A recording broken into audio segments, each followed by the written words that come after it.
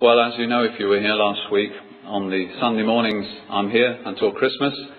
We're taking up the Psalms again from Psalm 16 and working consecutively through them as far as we can get by the end of the year. We did Psalm 16 last week, and so this morning we come to Psalm 17. Please open the Word of God at Psalm 17. Now, the Psalms are very wonderful. They centre not only on the praise of God, but also on the experience of the believer.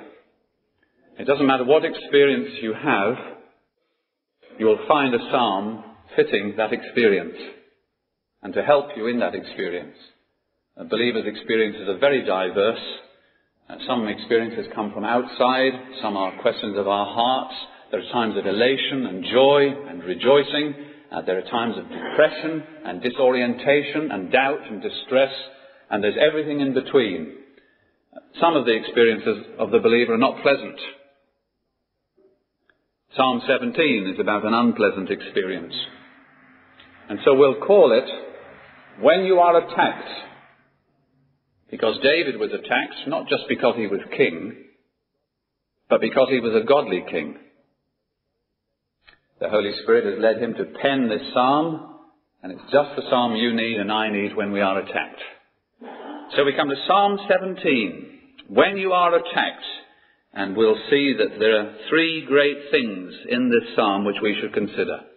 Now, first of all, we will see an evil environment. David in verse 11 says, They have now surrounded us. He's conscious, as all godly people are, that he's in a minority. And sometimes, as we all know, the minority is so small, there's only one of us. He's conscious that the wicked out there are more numerous than he is. He's conscious that wherever he walks, there's wickedness in front of him and behind him on each side. It's an evil environment. He is surrounded with it. Who are these people who surround him? Let's see their philosophy of life. It's there in verse 14. It talks about men of the world. Men of the world who have their portion in this life. You cut the cake, you ask which is your portion, that's what's for you. Men of the world, when they think about what is for them, they think about the world and this life. Their hopes, their desires don't go any further than the 70 or 80 years that they'll have on the planet and what this life has to offer them. That's their philosophy. Of course, what they don't realize is the rest of the verse. Men of the world who have their portion in this life and whose belly you fill with your hidden treasure. They eat their meals and don't say grace, but it's nonetheless God who gives them the meals. That's a treasure. It's hidden from them, but it is God's treasure. They breathe God's air. They fill their lungs with it. They're doing that now as I speak. And you are too if you're unconverted or converted. The air is God's gift. It's His creation. He sustains it. They breathe it. It comes from Him. They don't thank Him for it. But it's hidden from them, but it's God's treasure which is put into their hands. Everything which is in their hands, everything which is on their plate is God's gift to them. But all they're interested in is this world, this life, here and now, things, me. But they're conscious, as all people are, that life ends. And that when we go, we leave everything behind. They are satisfied with children. Well, at least I've got children. I will go, but they'll be there. And leave the rest of their substance for their babes. At least I've made something in my life, and when I'm gone, well, at least my children and their children will be able to benefit from what I've managed to acquire. These are the people, and this is the mindset which is surrounding David and surrounding us. This is the evil environment. Now let's see the character of these people. We read of it in verse 9. They're called the wicked. We read it in verse 13. At the end of the verse, once more, they're called the wicked. Wickedness, ladies and gentlemen, is loving what God has created more than loving God. As Paul puts it, it's loving the creature more than the Creator. That's what wickedness is. And once the heart is engaged in wickedness, then everything else, of course, is perverted by it. It's loving what God has made more than God himself. That's who they are. That's their character. And so we read in verse 10, it says in the New King James Version, they have closed up their fat hearts. It's not a good translation. They are enclosed in their own fat. Would be a better translation. You ever seen a fat animal just sitting there, purring in its own, what is it, in its own fat? Self-satisfied, smug, pleased with itself. That's the picture that David is using. You see, they're men of this world, women of this world. They love what God has made rather than God. And they're rather pleased with themselves. They're rather satisfied. That's why they speak like they do in verse 10. With their mouths they speak proudly. And of course pride is self-centeredness. So when they speak, if not about themselves, at least about what interests them. Their thoughts are centering round them as they speak. And of course, what a man thinks in his heart eventually comes out on his lips. These are the people who surround David.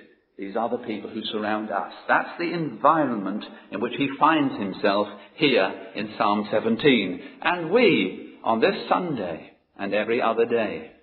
Now, what is their attitude to David? Look at verse 7 at the end of the verse. He describes these people as those who rise up against them, against the godly. So there is movement, but there they are, self-satisfied in their mindset, with their worldview, their particular philosophy.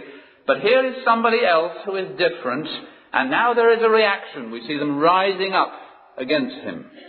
Look at verse 9. The second half of the verse.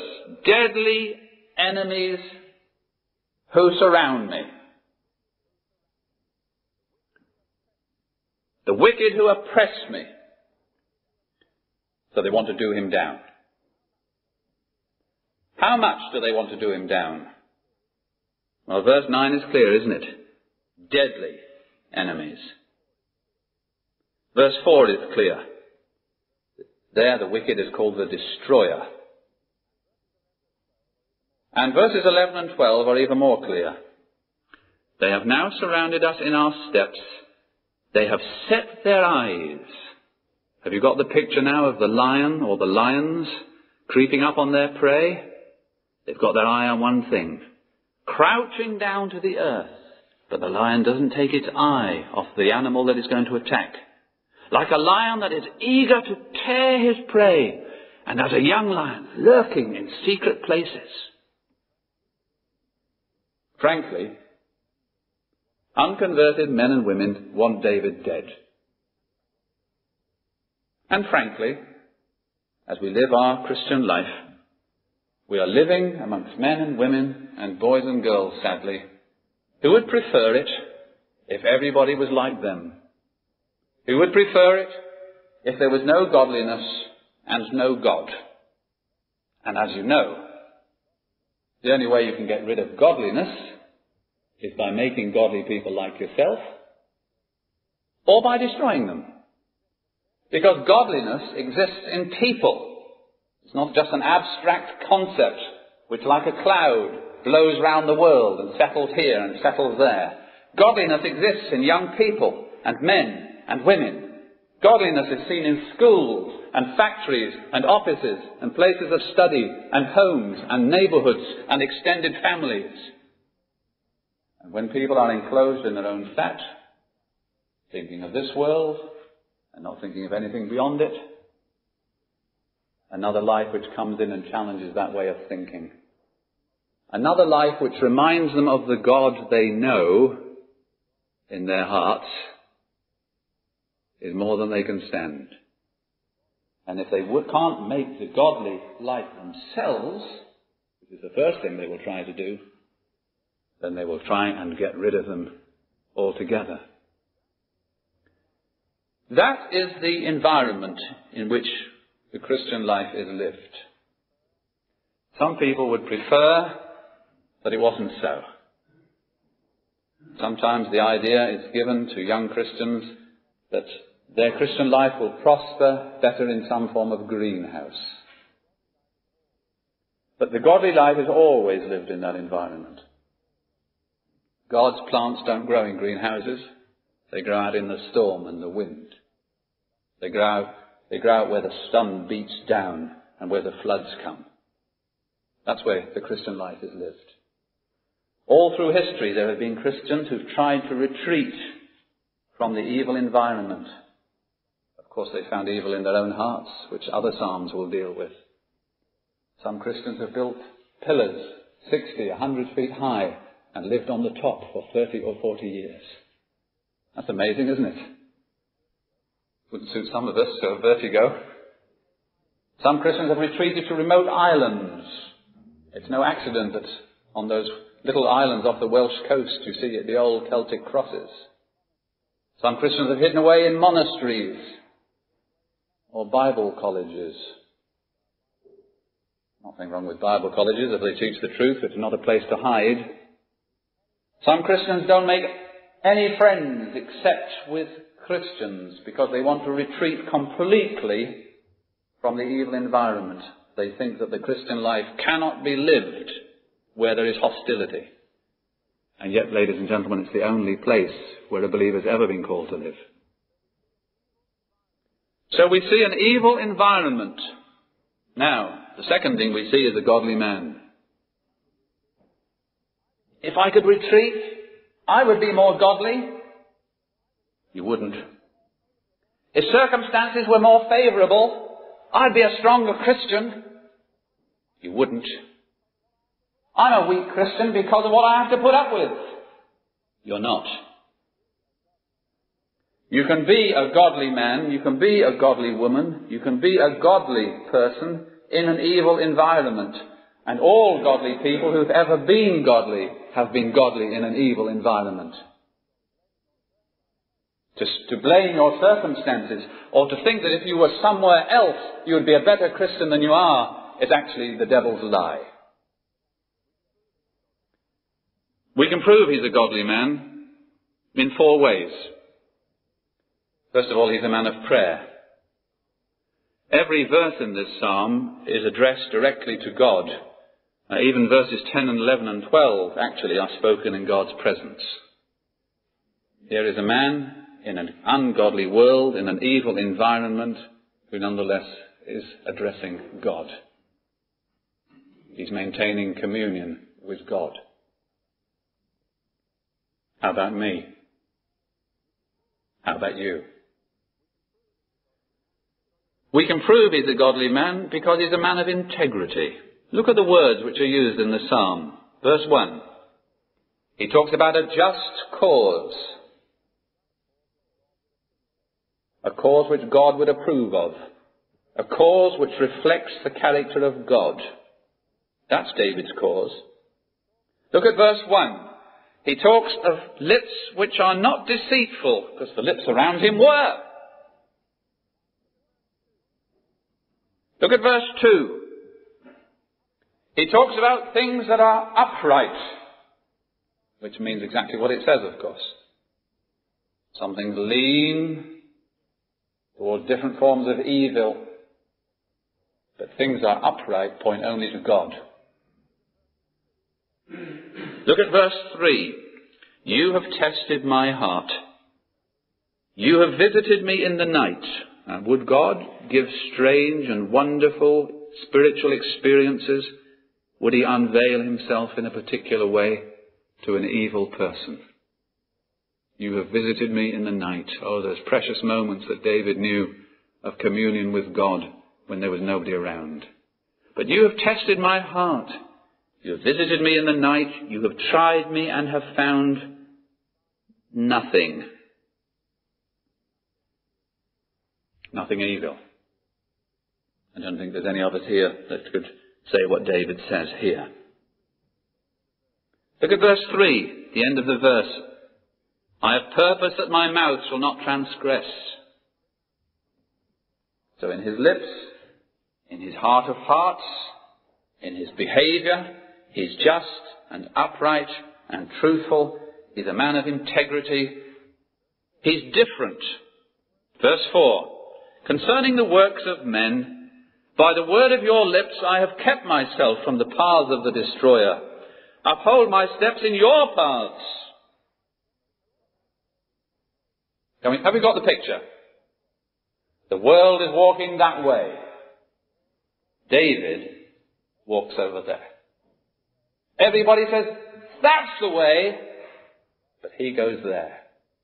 Rather, he goes there. They say, let's go along this route. But the way they go is the way not to go. Their standards, their ethics, their behaviour, their ideas, their ambition, their love, it all meets with a negative in David, because he must go a completely different way altogether. He is distinct. There are different paths through life, and he can't choose the path of the majority. In verse 6 and 7, we see where his heart really is. He's a man of faith. Verse 6, I've called upon you, for you will hear me, O God. And in verse 7, he talks about God who saves those who trust in you. So he's a man of prayer. He's a man of integrity. We can prove he's a godly man. There's a third way. He's a man of strong desire. And his desire is spiritual. Let's go through it again. Look at verse 1.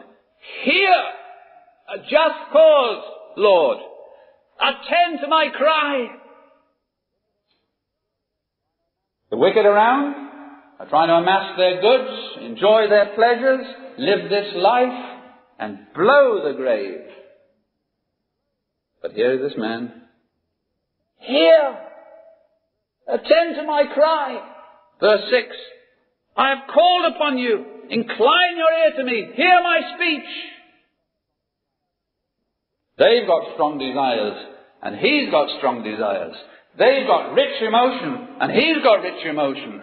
But theirs is spent on themselves and this life. And his is a yearning to be heard by God.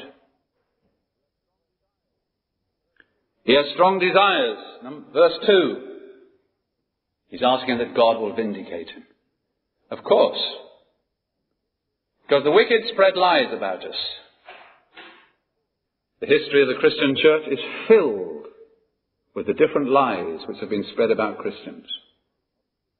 Even today we're supposed to be obscurantis, ostriches with our head in the sands. We switch off our mind and flip off. We fly away in a great albatross. We never think about anything. Our message has no relevance. And we live for ourselves and our own spiritual experience and pleasure.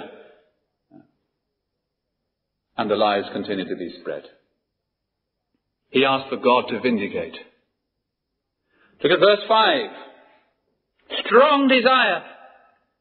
He can't walk God's way on his own. He hasn't got strength to lift his thigh to take one step. Uphold my steps in your paths. Even if he gets on the right path, he's likely to slip off it. Uphold my steps in your paths, that my footsteps may not slip. Oh, David, what does he desire? His strong desire is that God will protect and deliver him. The language is very bold. Verse 7, show your marvellous loving kindness by your right hand. That's God in action. Oh, you who save those who trust in you from those who rise up against them. Keep me as the apple of your eye. Hide me under the shadow of your wings from the wicked who oppress me, from my deadly enemies who surround me. Verse 13. Arise, O Lord, confront him, cast him down, deliver my life from the wicked with your sword, with your hand from men, O Lord.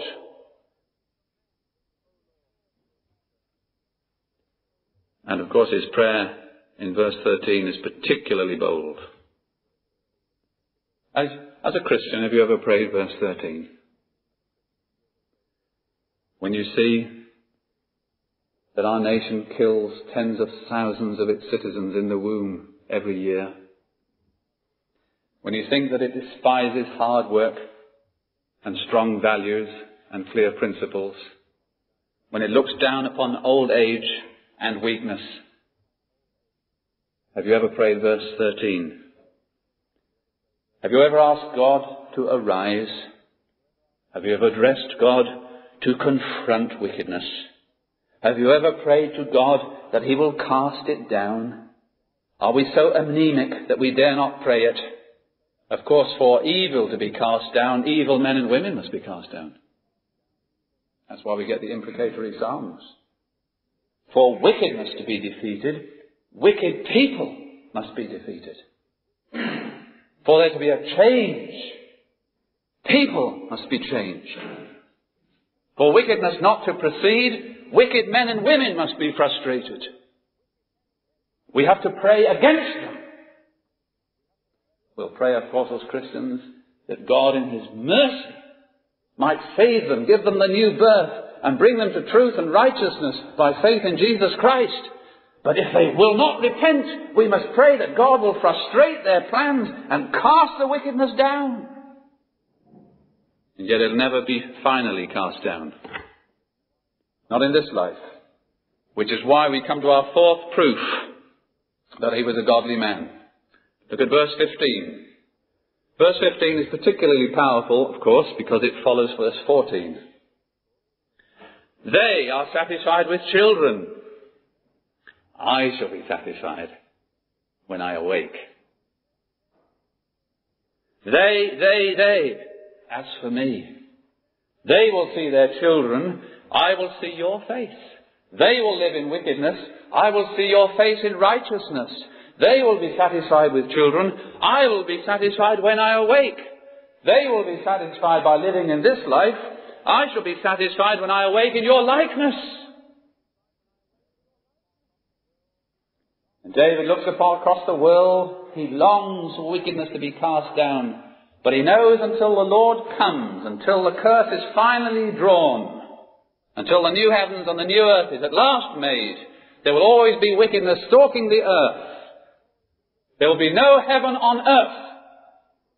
And any philosophy which asks for a heaven on earth before the Lord's coming is an ungodly way of thinking. He looks forward to seeing Christ. He looks forward to righteousness. He looks forward to the satisfaction of the eternal state. He looks forward to awaking as a resurrected body and soul in the likeness of his Saviour. His hopes are in heaven. Everything he longs for, deepest in his very being, will be his when at last he arrives in glory. And that is the hope that he nurses as he walks through this life. So we see an evil environment and a godly man. So we close with a simple secret. Is the world evil? Oh, so evil. Far more evil than we ever have imagined. Because there's so much evil in our own hearts that we cannot actually see how evil the world is. Is it possible to be a godly woman, a godly man, a godly young Christian? Yes. What is the secret? A simple secret. He read his Bible and said his prayers. Verse 4. Concerning the works of men, by the word of your lips, I have kept myself from the paths of the destroyer. As we walk through the world, we hear 1,000 voices. They shout at us from our papers, from the radios and TVs, and from the conversation of the men and women around us. There is no way that you can block out those voices. But it is possible to turn up the volume and turn down the volume, and to hear one voice above all the voices. That voice is found only in the Scripture. God deals with us by words. And God deals with us by His Word. His Word came in previous times by prophets, but then at last He Himself came in the person of His Son. There were prophets in the early church because the church had to be nourished on Jesus Christ. But when the Scripture was complete, there was no further need, and all direct revelation has ceased. All that God wishes us to know is inscripturated in His Word. And if we're going to be godly in an evil environment, we must put ourselves in the presence of the speaking God. The Bible is not God, but the Bible is the Word of God. Whenever you read it, even if it strikes you or not, God is speaking. The problem is not that God is not speaking. The problem is that you're not hearing. Whichever chapter you open, whichever verse it is, God is speaking. For 1,500 years, the Church of Jesus Christ had no printed Bibles. Written Bibles were few and far between. Christians gathered every day to hear the Word of God read. There was a system organized in the churches by which the Word of God was read in its entirety, at least once a year, and usually the New Testament and Psalms twice. And Christians came to hear the Word of God read. They also came, of course, to hear it preached, expounded, talked about, and they put themselves in the presence of the Word of God.